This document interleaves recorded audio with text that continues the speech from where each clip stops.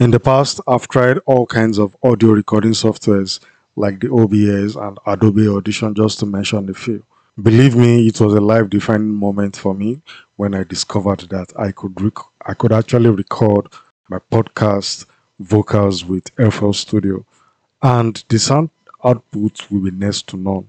And it will also give you that cadence that you experience from listening to a radio station transmitting from one of the advanced countries like the UK, US, and Canada. FL Studio is actually the best for me because of its automation features, and it can easily speed up your sound production, knowing fully well that it could also be used for music production. Above all, when you are using FL Studio for the first time, don't let the interface get you overwhelmed.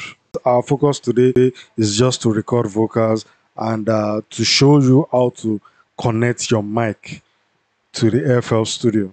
What you need to do is to move down to the audio settings by clicking on option, and you scroll down to audio settings.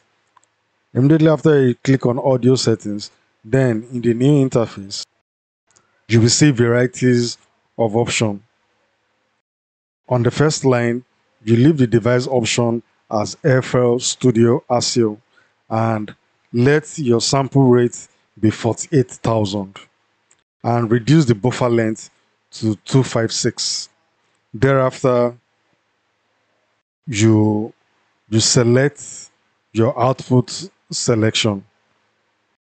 Maybe for your output, you can make it your headphone, and for your input, you make it your external mic. The reason why I will advise you make your output your headphone is just so that you can monitor the modulations and avoid any form of reverberation while recording. Yeah, immediately after that, move back to the FL Studio interface. At the FL Studio interface, maybe on the on the first track, you right click. When you right click, you scroll down to your track mode. Thereafter, you branch out to audio track. This will help you, or will enable you to be able to give you the option, I mean, to be able to label your track list. Just like, for example, in this particular contest, the number one track is going to be for our mic. Maybe other tracks could be for background music or any other sound that we intend to use. Thereafter, you click on the mixer. Immediately after you click on the mixer, then you branch out to the mix master. And for a start, the mix master is always, the mix master's option is always on none. So you change it from none to your mic selection. As soon as you do that, when you speak into your mic, you'll be able to hear yourself.